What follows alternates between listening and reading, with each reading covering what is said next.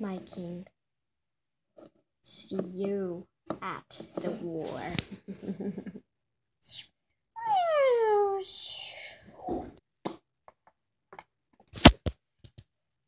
Maybe that was a bad choice. Don't be too hard on yourself, my sweet. If I'm called away from the throne, Star Swirl can handle this. That's true. I need to gather all of the guards. Watch our baby, of course.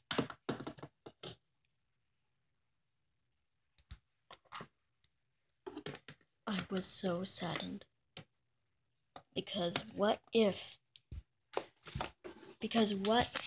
my one and only true friend would be perished in battle? And I've never seen such a place. The battle begun. The king and queen were called away from the throne to assist, leaving me to assist with the baby. Time grew so long, and I was raising a little filly who was going to lose her parents. Who was going to lose her parents in only 2 days. As time grew, and boy was she growing. She grew, and before long, she was grown. The last time of the battle, the ponies proved to be victorious, but sadly, the king had been perished in battle. I was so sad upon that day, and the queen was missing.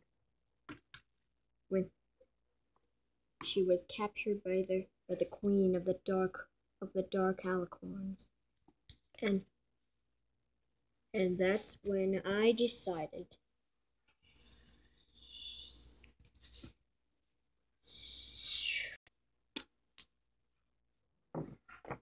I made the princess the queen, and I told her that I would always be by her side. But when ponies saw her, they just laughed and they laughed. I knew that the princess was saddened. So that's when I got this idea. I told the princess to hold on to her royal duties and be my only apprentice. And then what happened next, you ask? I presented her as their true calling as their queen. So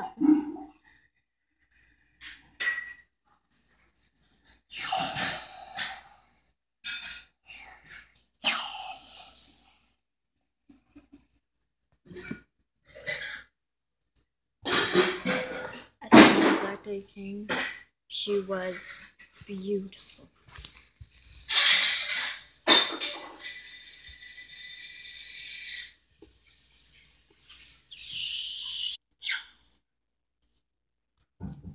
And so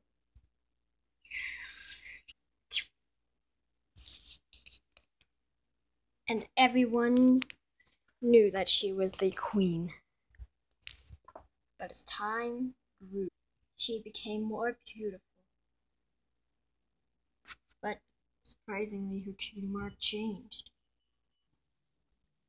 And things grew. She even kept getting more beautiful too. And I loved it. And before I knew it, she was one beautiful queen. But I had a feeling that there would be another battle come.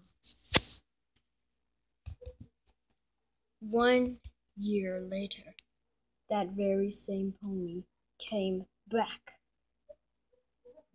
And she said to the princess, I command that you give me back my throne. This isn't your throne. It's mine. And I command that you have disobeyed my father's law. Oh, your father, Oh, yes, the one who I killed, that petty little fool. I lost my own battle that I called, and I'm going to call a new one. No, no, I'm rejecting that. Oh, what? I'm rejecting that request. I bet you made that battle just to kill my father, correct? You're not gonna answer? Of course not, Your Majesty. I am your worst enemy, and I command you give me the battle. I ain't. Although I might gather some stuff about you. Wait. What? Oh!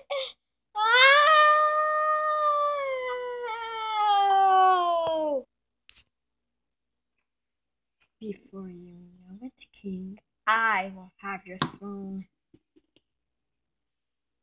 You're almost beaten. I can proclaim you. Guess what, Your Majesty? I made this battle just so I could kill you, destroy you. Because I remember that I was your apprentice. Please, you don't have to do this. I banished you from Equestria for a reason, and I command be so. I am not going to do that. You are not my kind. You're not at all my kind. And I'll take great pleasure of destroying you. But, Nightmare, please, shh.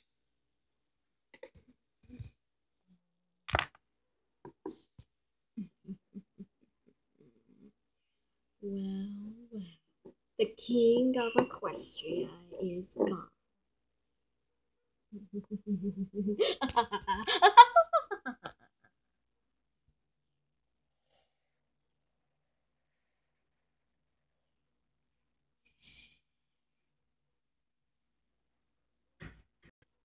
Oh! See what I mean? You gathered up your information? Yes, I have. And I command be so.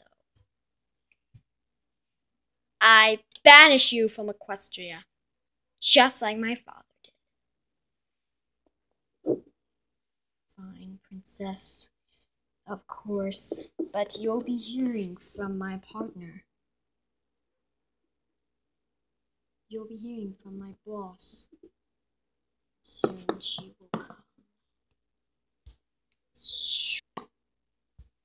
You can't believe in this, can you, Star Swirl?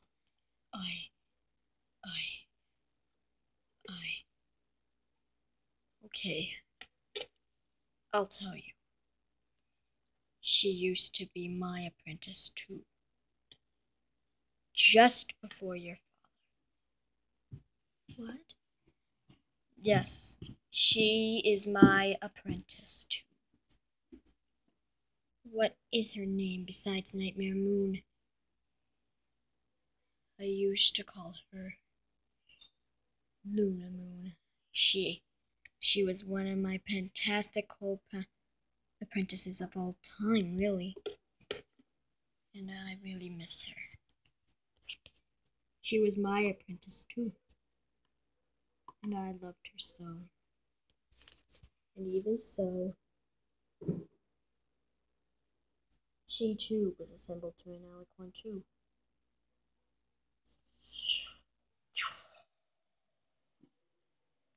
But the problem really was that when I told her about her true ascension of an alicorn, she acted with shock and suppression.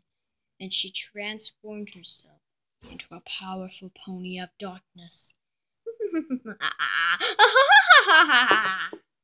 I used my magical powers. No!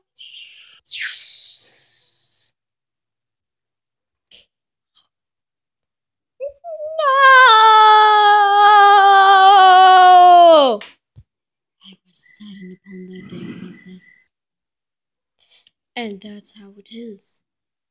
She's her boss. Her boss. Who is she?